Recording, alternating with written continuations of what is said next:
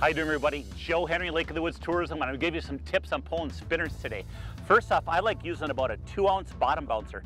I'll tell you something, 2 ounces allows you to pull that bottom bouncer in 5 feet of water all the way down to about 30 feet of water. So you can go up and down different structure and still fish effectively.